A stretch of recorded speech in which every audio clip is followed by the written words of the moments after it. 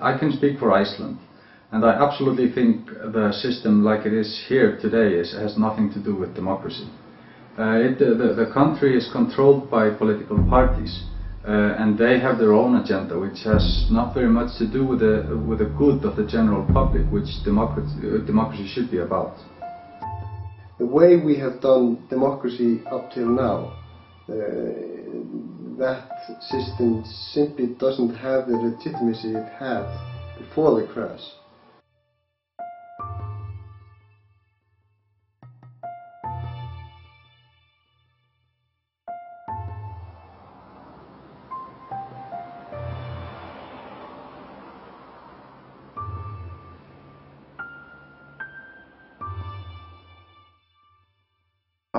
After the financial collapse of 2008, there was a very strong social upheaval. There was a very strong feeling that we were somehow at the end of a regime.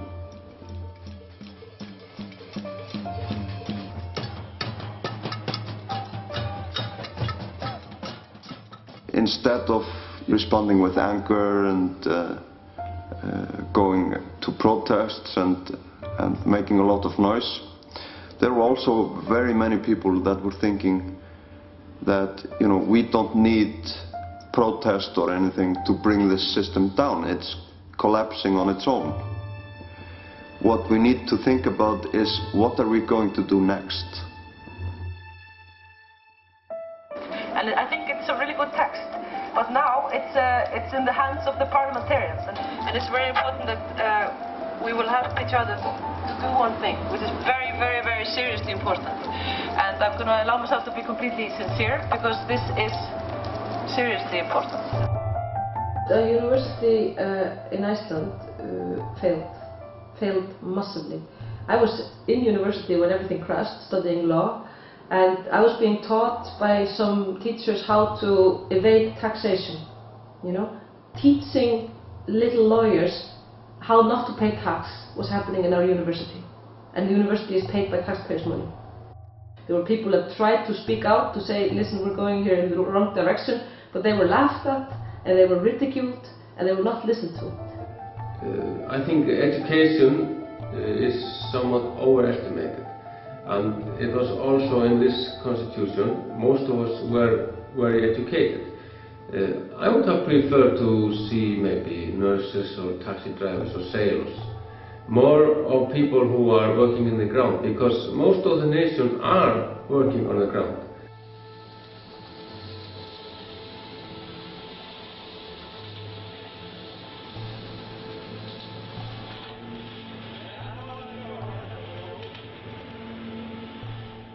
There is a war between the people who own the world, the people who control the world, and the rest of the people, the masses, the people that in some cases feel like they have nothing, they have no say in anything. I'm a member of the Parliamentary Assembly to NATO, and in my committee on last session there was a report on cybercrime, and it was based on WikiLeaks and Anonymous and various other threats. After the report was introduced, the person responsible for it said that they had drawn the line where cyber crimes or warfare would be considered an act of war, so they could send in the real world war up against it. And I asked, where is this line? And they said, we don't want to tell, because those that want to use the internet for that sort of purposes will go to the boundaries of this line that we have.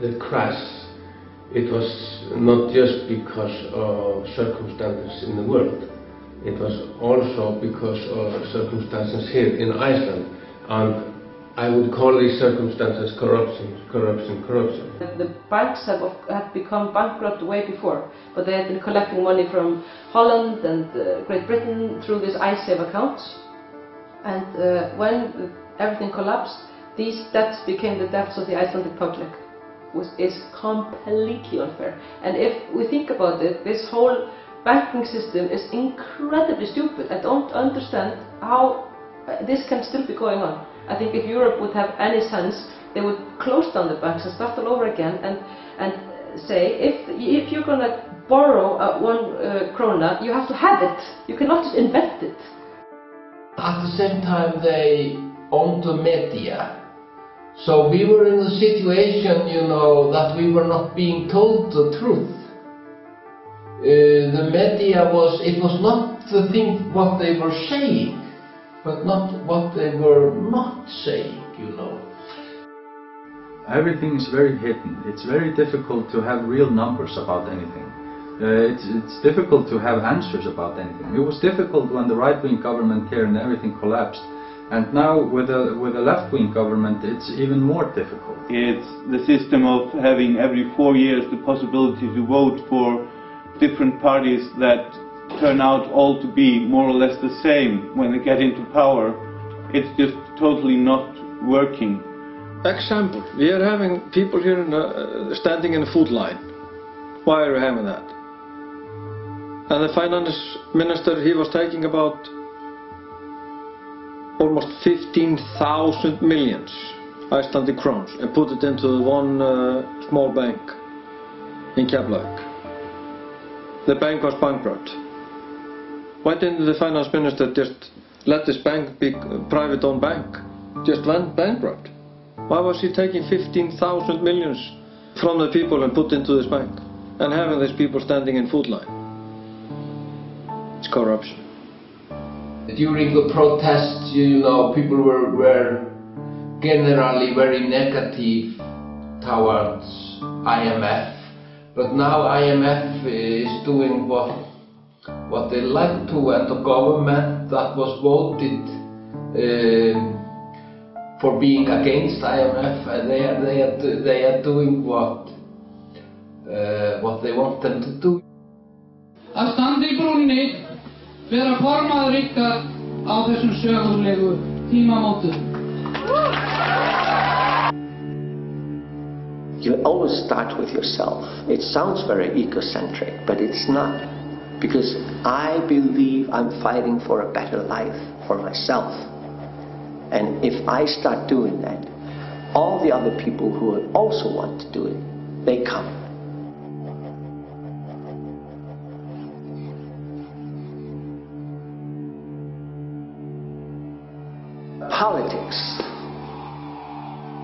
Politics, there are like, when a system is the same system for decades, it means there are the same power people, same power groups, families, and they don't want to change the situation. I'm not saying all political parties are evil or bad, but I think what they do is they give people the chance to not think. You know, you just think, okay, I will put my ex here with this hurt people and trust them. And it's not a great idea, because we have to think by ourselves, you know. And if you just decide to outsource your participation in society and democracy to other people, you are betraying your society, I think. You know, so I think they become little mafias, unfortunately, and they start just thinking about how they can maintain themselves and how they can maintain more power and how they can get their people into the right places and stuff like that. Since the crash in 2008, up to about 50% of the voters would like to vote some other party which they haven't seen, just anything else other than the old political parties, or they would turn in an empty vote or wouldn't want to vote. The parliament has had, they haven't even reached 10% trust. About 9% of Iceland trust the parliament. In a recent poll, the majority of Icelanders thought that the elected officials in parliament were looking more after the interests of the banks than the homes or citizens in general. We are not good enough consumers, and that has to do with general consuming and also democratic consuming. people tend to forget very quickly what the political parties are about and what they have done in the past. They're sticking with them like football teams, like fans of football clubs, and that's really something that we have to learn not to do. You ask a politician, he doesn't know what he's being asked about, but he's willing to give you some answers. The answers are many times just pure lies. And they're just spinning up things just to keep the power place. They just go to their own party meetings, and people who come to their party is people who are in the party. And that's just a little group there. I've seen lots of good people with good intentions going into a political party, and because they have this really, really good thing they want to work on, and in a couple of years they are suddenly agreeing to all sorts of really stupid things because they have realized that it's the only way that they can get their good thing across in that party. I would never ever go into politics because I don't want my soul to become corrupted and evil. I mean, I was willing to do this constitution because it was a limited time, only 4 months, and I believed that I could go in and out and still be a relatively normal person. What democracy does is try to distribute the power as much as possible, to try to let each individual carry as little power as possible, so they will come as little corrupted as possible. Example, if you have about 10 kids on the age from 6 to 8 years old, and you put them into the room and you put some chocolate cake on the table, and you say to the kids, you have to leave the cake alone, but I have to go outside of the room for a half hour. What's happened?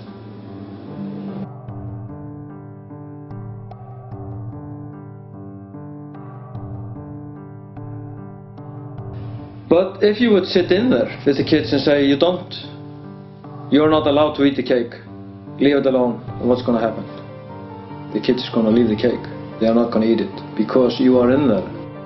If there was a illness, a cancer, and you could decide if you would give the cancer to one person and they would probably die, or you would distribute it to 100 people and they would just be a little injured, you know, and they would not die. It would be much better to do that, to distribute it to more people and to let them suffer less. So I think it's similar with power. It's like if people would stop looking at power as something like really good and something that they want, and start looking at it as like a disease or something they don't want, I think it would be much more interesting and much more normal sort of chemistry towards it, you know. But it's being mixed up with greed. It's the worst combination ever.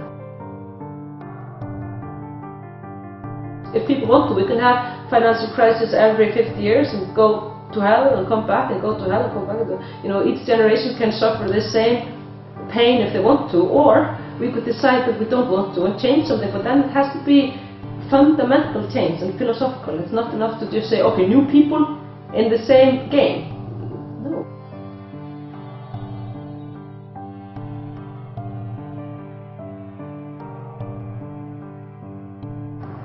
The citizens movement was a project that was brought together by many groups in the grassroots that had been like very dissatisfied since the collapse, and they got together. Those groups that felt it right that we should start an official party, register it and go all the way to elections, those groups became then the citizens movement. And it was officially started, I think, in the end of March 2009 with our collapse in October 2008. And those groups have been discussing for a very long time, trying to find what are our mutual focuses, our mutual policies, our mutual goals, our mutual vision, what unites us. We had to think very quickly. We were all, you know, saying no in the beginning. Never go to politics, and nobody wants to be an MP in Iceland. We wanted to change things, not be a part of them. I think the society, in a way, pushed us into to make something for them, which was the civic movement.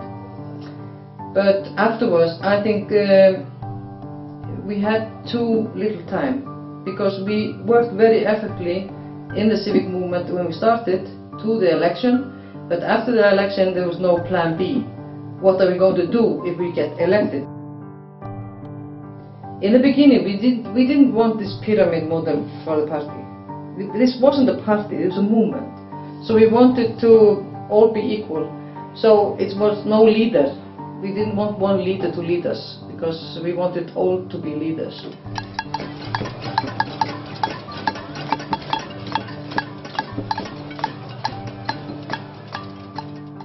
We came from everywhere.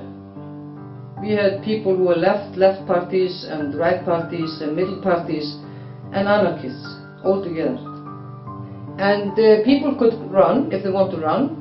We had like 16 names on a list. We wanted man, woman, man, woman. We want people to be equal to run. And if two people want to be number one on a list, they have to throw something, you know, a coin. Which one of you are going to be in the first? And then we had a woman after him, and then, you know. And it was easy. Góðan dag og verið velkomin í þennan lokahnykk á kosningavöku hér í sjónvarpinu.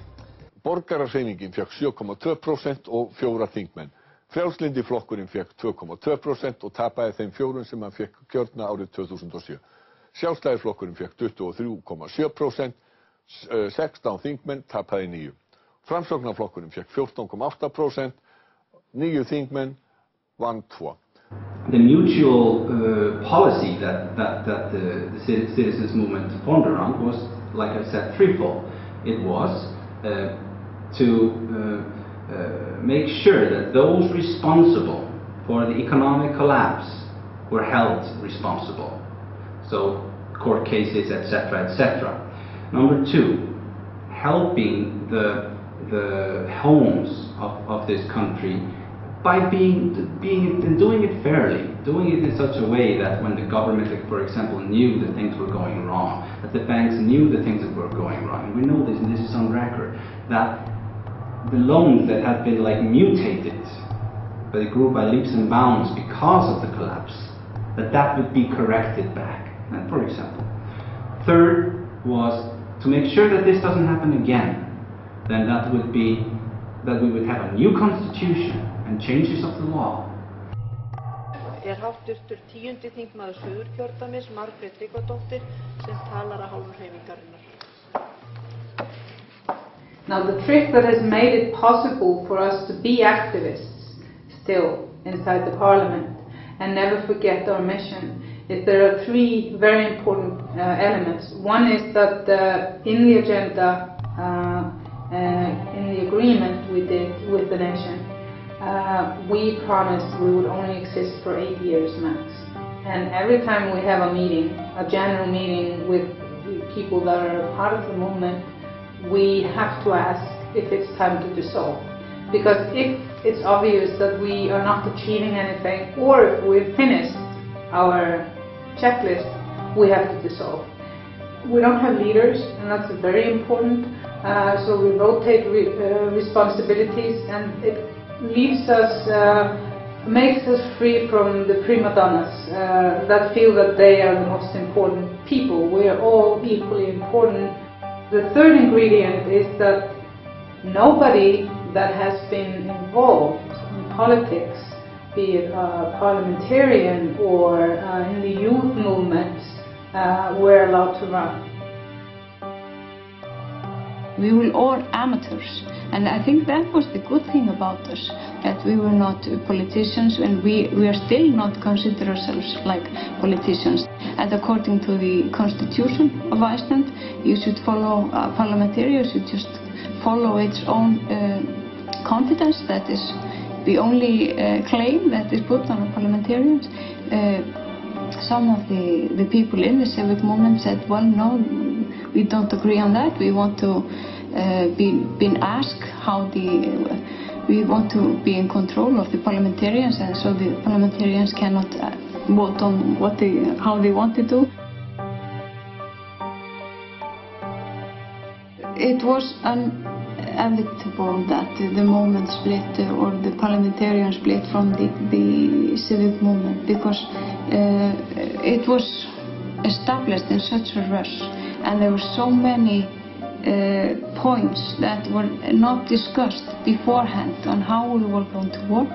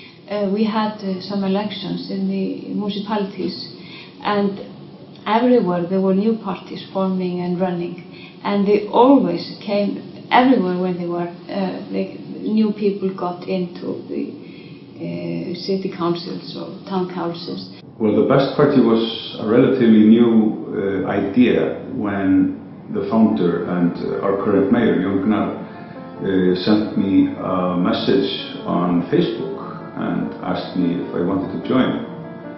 And I said, sure, what do I have to do? And he said, nothing, it's just going to be fun. Most of the people in the Best Party are artists and worked as such before we got elected.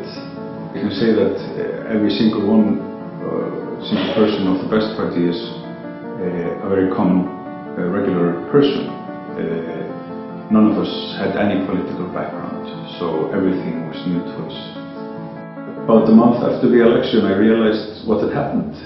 We kind of took the city and ourselves, I think, by storm.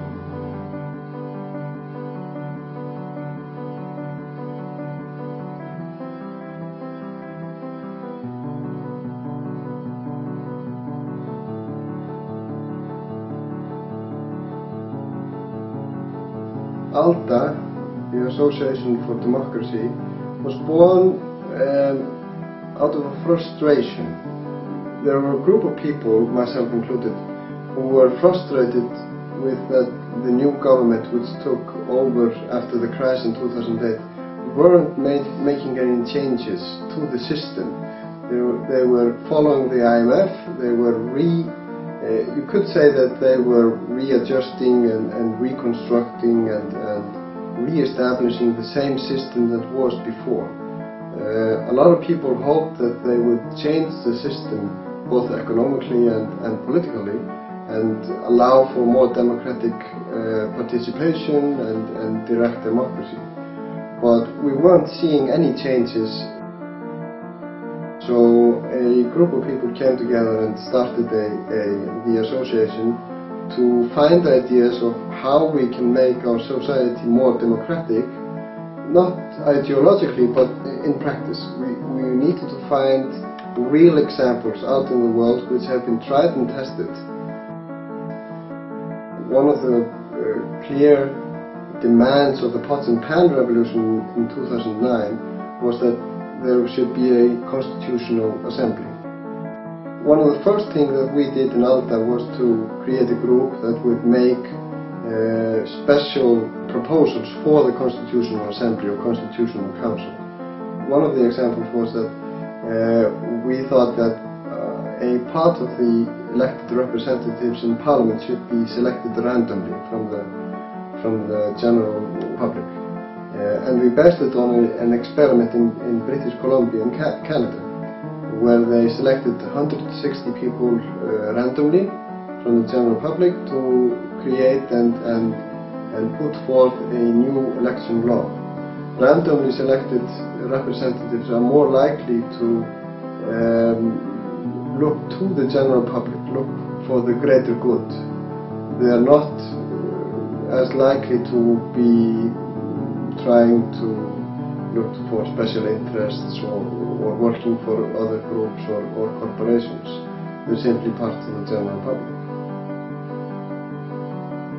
I think people are very much aware of that there are some things definitely wrong about the economic system and the political system. The problem is, and what we need to do to change the situation and get people more integrated into the discussion about societal issues, is that we need to create decision-making processes, we need to create forums, we need to create channels for people to get their ideas into the system.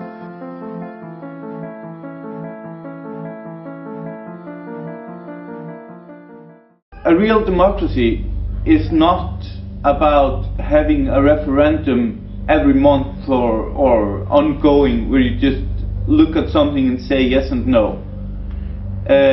If we would go only by that, then we would have a really dangerous system, because then we would have something that the people would not be bothered to check out the facts, to check out the best points for and against. People would just go and say yes, no, because they saw on the television or they saw in the newspaper that that was the way to go.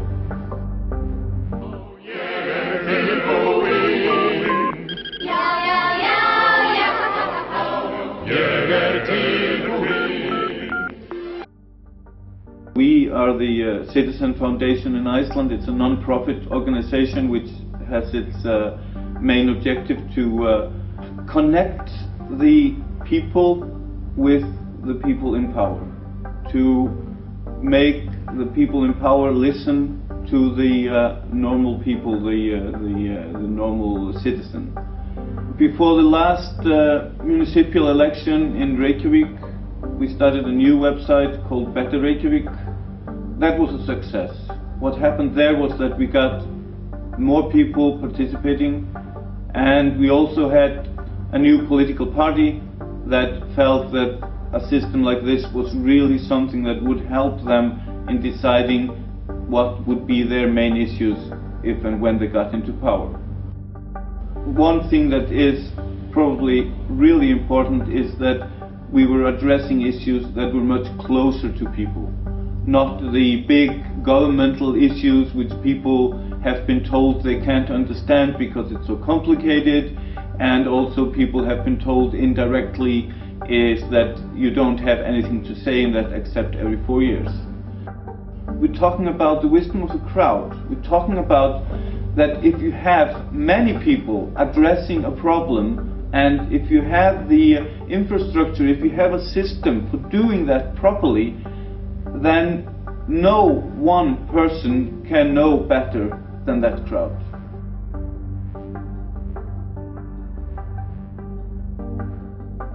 We need to have a system where people are actively participating in the decision-making, and not only decision-making, but also in finding out beforehand what are the main issues. What is the thing that matters most to you yourself, and therefore to the society as a whole.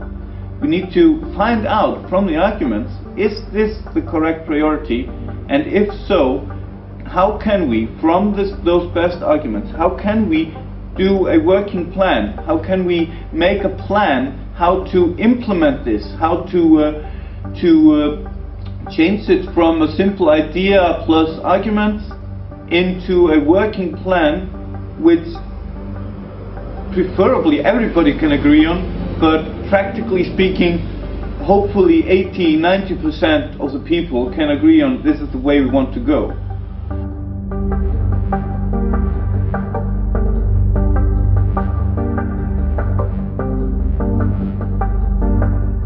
The constitution that we have now in Iceland is a Danish constitution, an old Danish constitution that was given to us when we got our independence.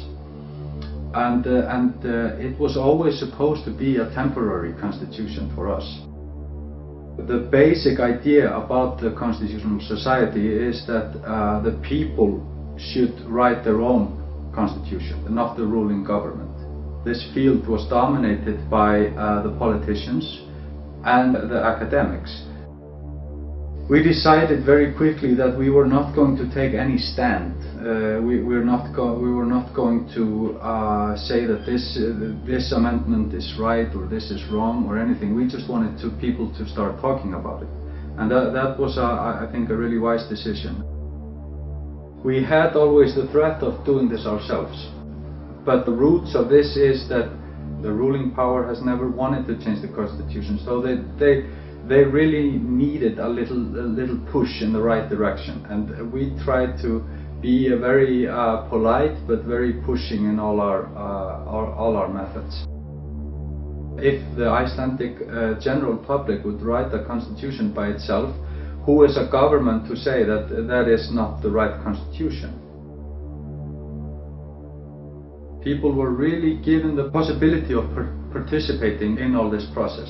All of a sudden, thousands of comments started pouring in, and the good thing about this is, of course, not only that the general public showed interest, but that the committee really listened to what came in there, and answered all the comments, and it was quite a pleasure to follow.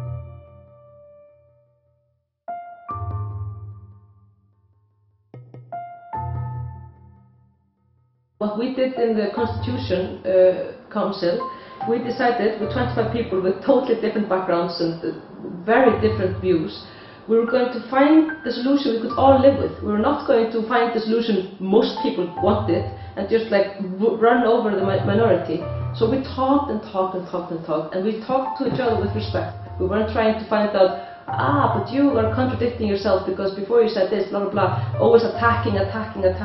We said no to that, because this is warfare politics, and this doesn't, like, if you want a peaceful society, you have to be the change, and you have to work in peaceful matters, and you have to find a way to approach every project with such respect that you're not going down to the level you're trying to eliminate.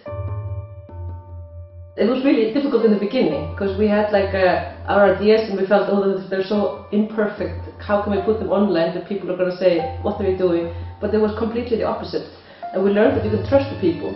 And all of a sudden there were like thousands of people writing the constitution together, which was very beautiful.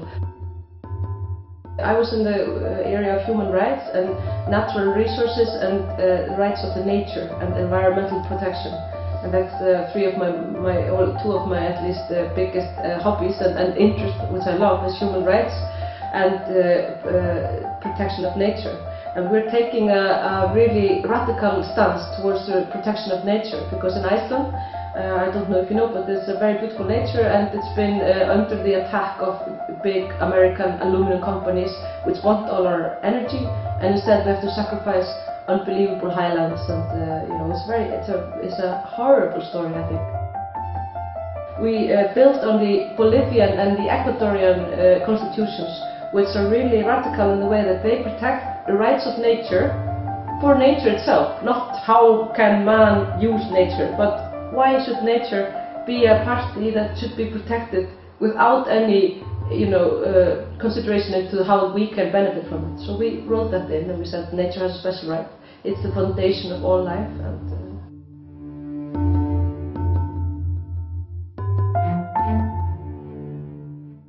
the second group were mostly talking about the system itself. That's the parliament and the ministers and the judges. They have been trying to increase the force of the parliament and try to do the parliament more independent from the ministers and from the judges. And also we have trying to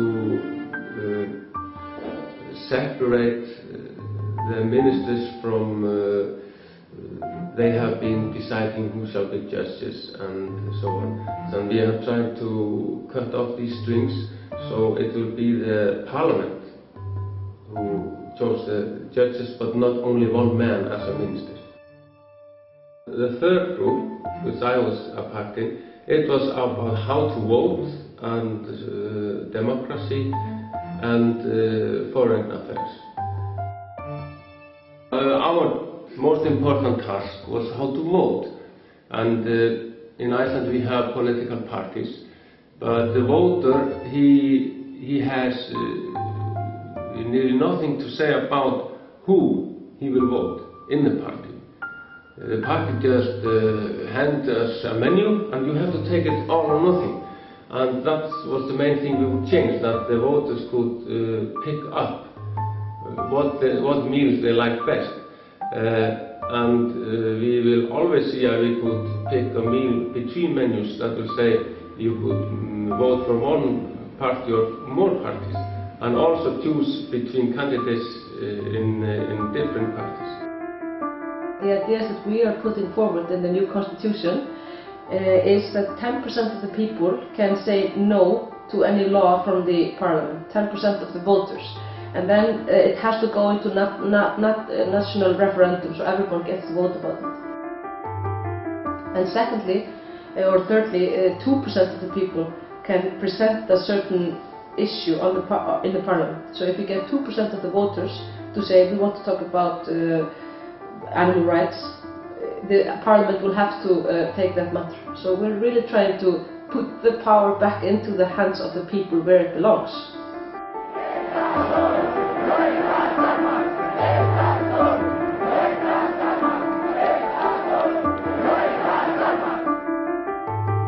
The biggest problem of our work is that we are a little bit stuck in the Montesquieu thinking that the power is three. It's like the legislation, the judges and the government. So what I and more other people were saying is that we need to think about the power of wealth, how the power of wealth can influence the other governmental powers. For example, it can influence the people through the media. And so what we've done is we tried to figure out where the power lies with the power of wealth and with other official powers. So we put in an article saying that political parties could not accept more money than X, you know, and they should always put their books open so you could know who is, giving money to whom. Also with the media, the ownership of the media will have to be transparent and will have to be independent, so that wealthy people cannot own the media secretly and brainwash the public like has happened before. The most difficult task to get one solution in was the researches on the owner rights.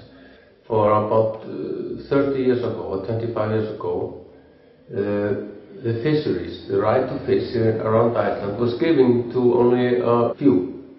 And this has been sold and sold again. They who bought it, they of course don't want to hand it to the state.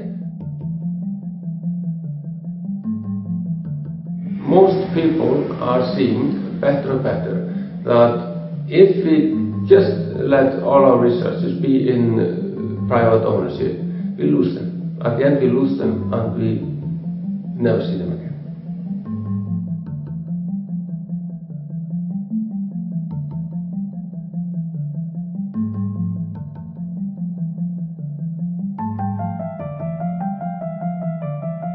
We did not focus so much on the crash or the money problem itself. We focused more on why it did occur.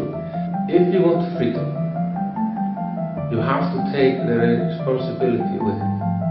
But in Iceland there was freedom without responsibility.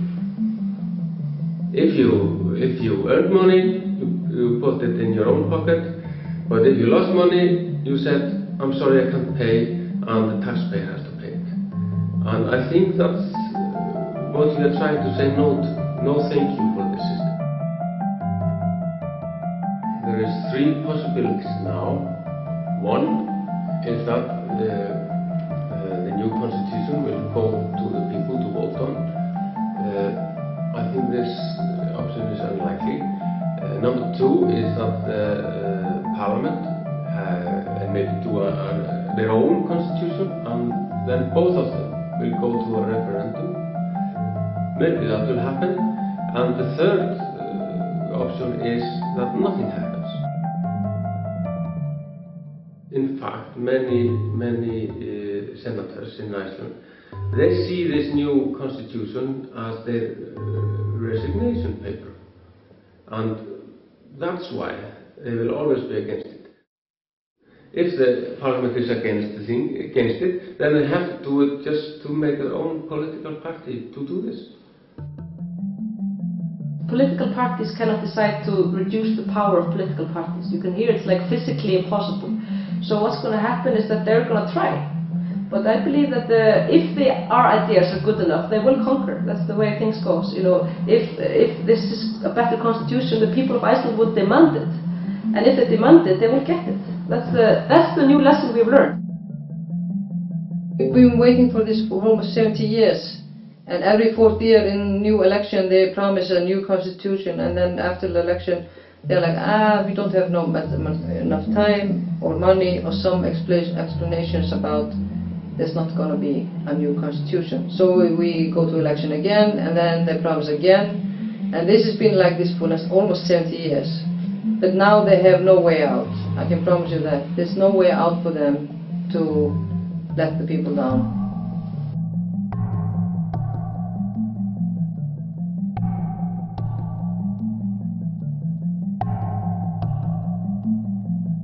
What we've seen in the last decades is that we've moved a lot of the decisions that were made in the political field out into the economic field. We've privatized industry, we've privatized public services, we've privatized a lot of things that before were under the political field, where decisions were made by political representatives, which are now the decisions are made by those who govern or rule in the economic field. We expect the economy to grow every year, and the main issue of every economy is growth, that we need to grow. But infinite growth in a finite world is simply impossible. On current levels, the Western world is consuming many times the possibility for the Earth, our planet, and our resources to produce. We are consuming at a level that's unsustainable.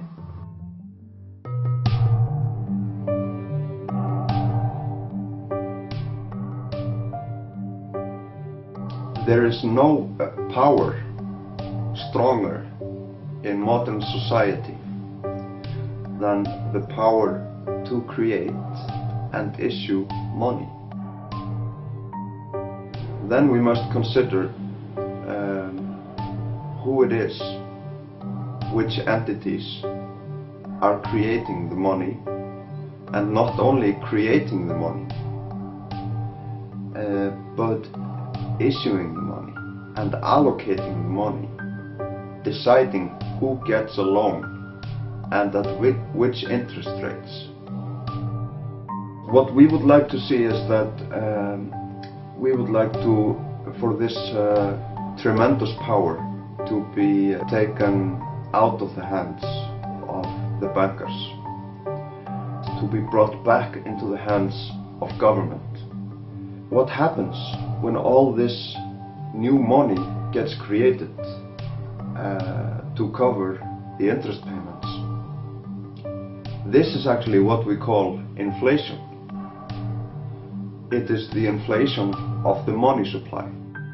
Basic fact is, in Iceland, only 2% of the money supply is actually created and issued by the central bank, which is run by the government. The remaining part, and the largest part of the money supply, is bank credit, which is created when a bank issues a loan. Credit is created in the system, basically out of thin air. The top priority is the separation of investment banking and commercial banking. It's one thing when you have small deposits, which are ordinary people's savings that they may need to access to buy food and other necessities in hard times. But another thing is when you have certain extremely wealthy individuals, many of them who have become wealthy from financial operations themselves. Why should these deposits be covered in full at the expense of others that are perhaps not as well off?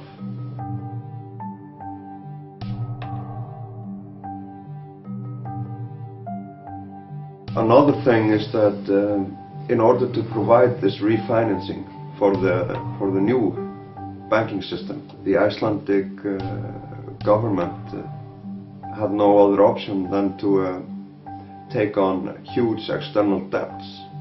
These debts can only be paid from taxes, from future taxes that will be eventually paid by myself, others like me, and perhaps by my children, and even by their children. We really don't know today how long into the future it will take to repay all those debts.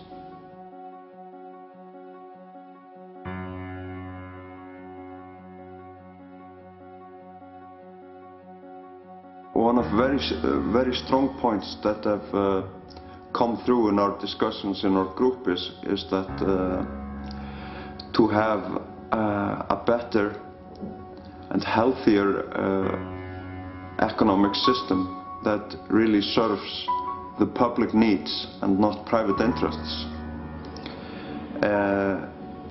It's probably best if everyone has access to information about almost everything.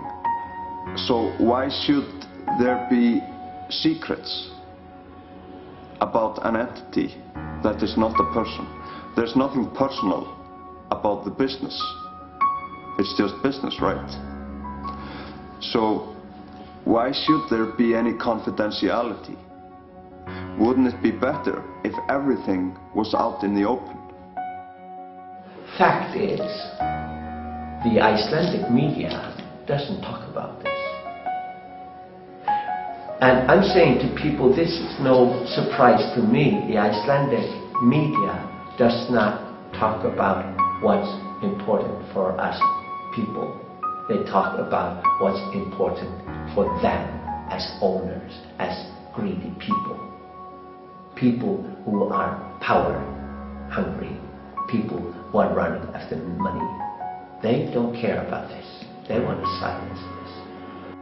You know, they are not only taking the property from us, they are not only privatizing banks, etc., you know, making it all this financial religion, but they are also taking the language. The politicians, the financial people, the lawyers, they were speaking a kind of a specific language, and they were ruling us with the language.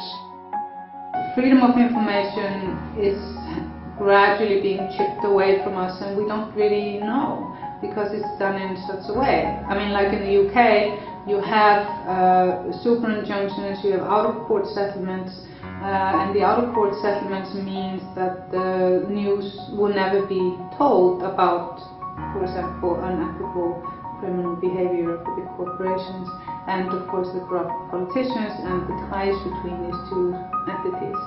And the super injunctions means that if you as a journalist are placed under super injunction, you cannot tell that you can't tell the story, which is super censorship. Nú rétt fyrir fréttir nálguðust fjölmennar sveitir uppreisnarmanna borgina óðfluga. Orrustan Trípoli hafin eftir hraða framsókn líbískra uppreisnarmanna sem náði í dag herstöð nærri höfuðborgina sitt. So we need more intervention from the academic society in Iceland. We need more time for journalists in Iceland to dig deeply down into what's going on in the economic situation.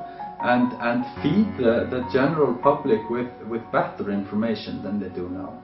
It should be using the people. It should be like asking people to do like video blogs and showing them online and connecting to the technology and really. And why shouldn't the people of Iceland who pay for all this? Why shouldn't they be on some sort of a committee deciding what should be on television? Why is it just some random politically appointed people who choose that? I mean, sometimes night after night this is such shit. American soap operas and you know, really bad stuff.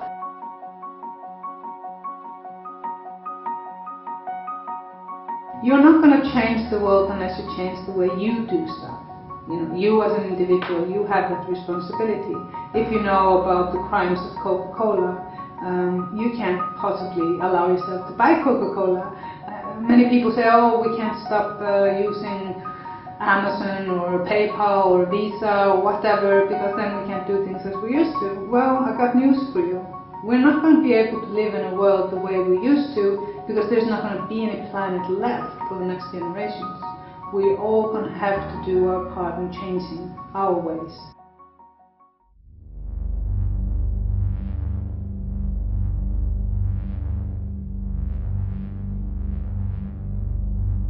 Well, it started with this event,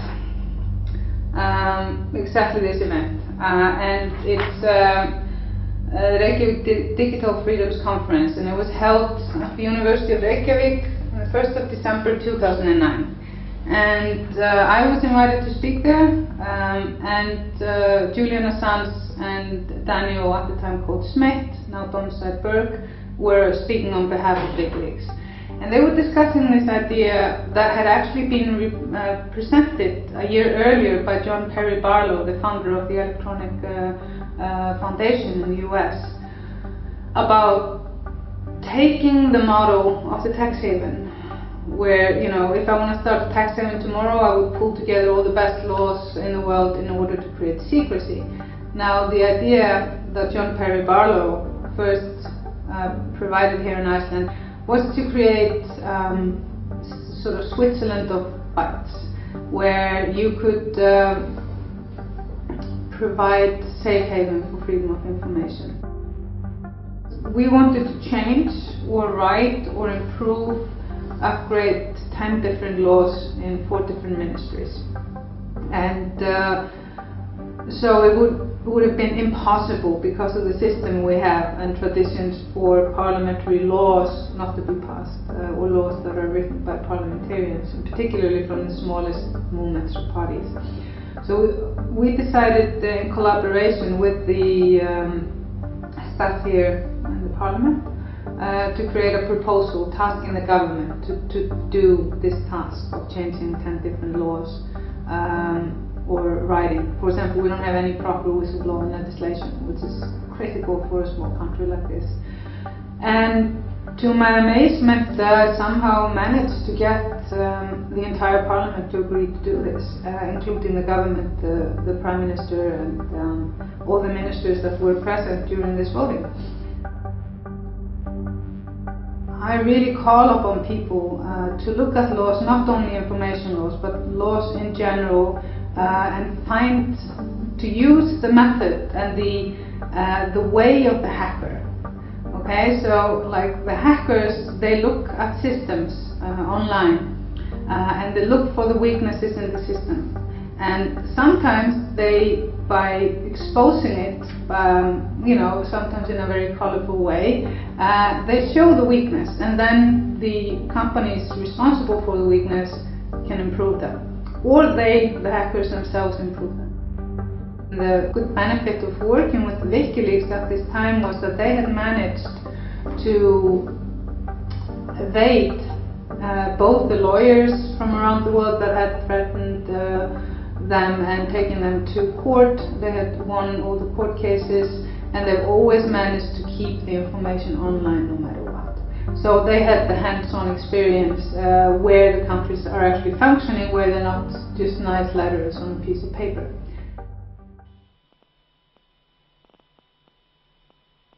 Hey, firm. And open the courtyard. Yeah, roger. I just estimated there's about 20 of them. There's, yeah. Oh, yeah. route 330. Hey, Bushman, Sullivan, copy White 6. That's a weapon, yeah. By doing what we're doing with MA, it's not about making Iceland necessarily the best country in the world, but to set a standard. Because from my experience, I've been traveling all over the world to speak about freedom of information because of MA and of course because of my work with WikiLeaks. I was one of the core volunteers during the times of the collateral murder video, and I co-produced that. I feel that there is just so much need that we stay on top of things and that we make sure that we have these pillars of democracy. If you don't have freedom of information, expression and speech, you are not living in a democracy. Keep shoot. Keep shoot. Bushmaster 2-6.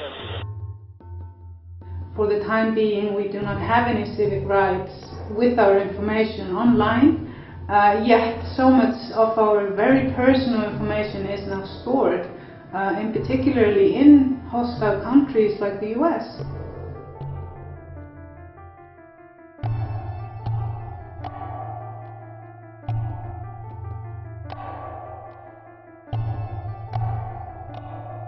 Those who control the society, they are very well organized.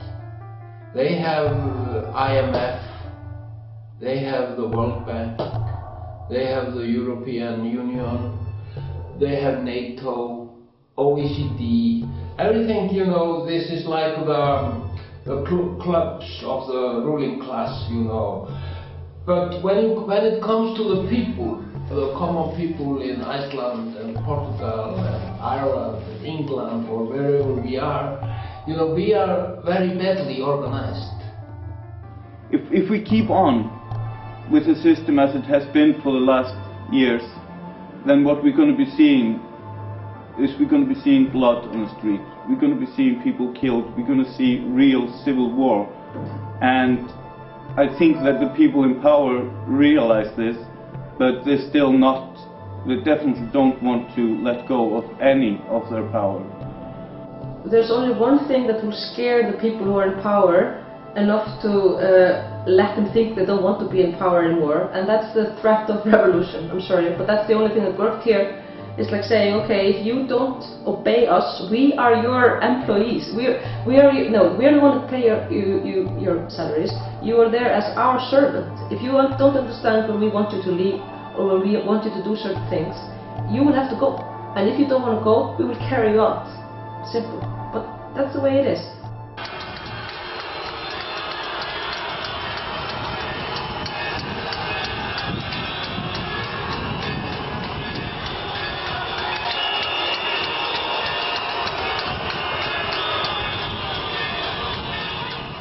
The idea of a single person holding great powers in a democratic state is outdated. It's obsolete. We need to move the decisions to the general public and take powers from offices of single persons or a few persons. What we decided was that we are not going to try to present some one silver bullet as a solution, but we would rather try to bring out many different ideas from what we had before. It can be done. We have shown that it can be done. You can start with your two empty hands and just with a lot of force and people who are willing to volunteer. It is doable. You can do it in Portugal, you can do it in Rome, you can do it in Greece and everywhere. We need to be thinking like what sort of society we want to be in like 50 years and in 100 years, not just like, okay, how can we put out the biggest fires now, but you know, we need some sort of awakening. It's very important that we also downgrade and downsize, not downgrade, that we downsize the system. because both the corporations have become big and the systems, and it's become very difficult for people to influence their immediate sort of personal life. If people will feel an impact of what they do directly, that will inspire them to be more responsible civilians and participate in co-creating their own realities. Those who think that the economy doesn't have to abide by the rules of democracy need to tell us why. Because we call ourselves democratic states, but most of the time in work, in our workplaces, we are not part of a democracy, but simply part of a system where a few people have most of the power and make all the decisions.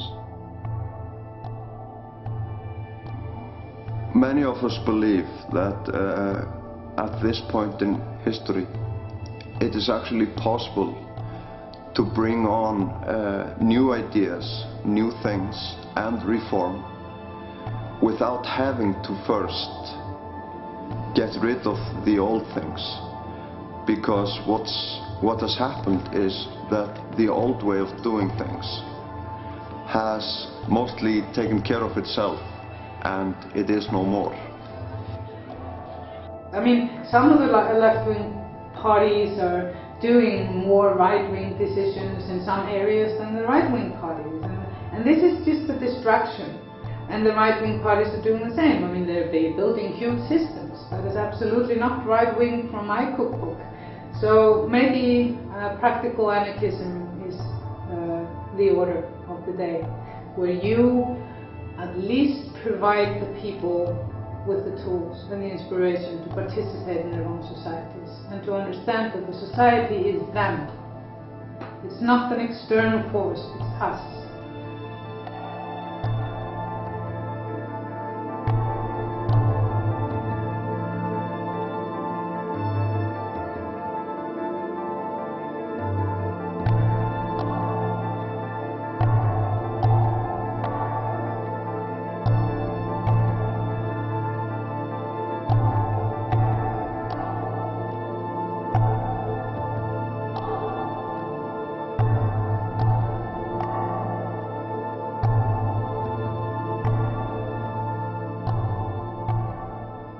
Fighting for change is fun.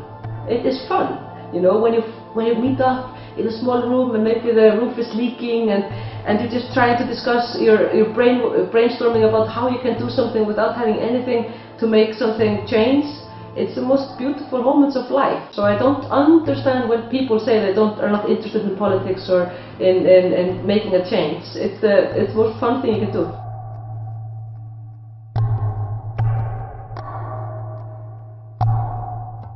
I was always thinking about my kids and my grandkids. Do I want to leave this to them and tell them just to, you know, have no future, just pay the bank's debts and, you know, and just to realize this is life? No, this is not life, not for me. You can always hope for a better future. That's my message. Freedom has the face of a human being. It's not a wool, black hood. That's not freedom. Freedom has the face of a human being. That's very clear to me. And a smiling